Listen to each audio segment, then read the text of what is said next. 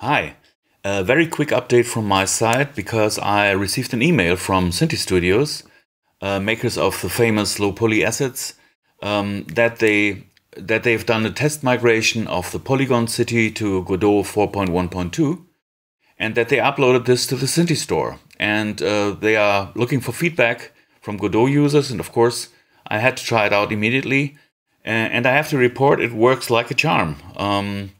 All of the assets are there. It's looking great, as you can see in the engine. And I would expect that they start to migrate over all of the assets for the Godot engine, which is great news and which is why I wanted to show this video and encourage you to try this out.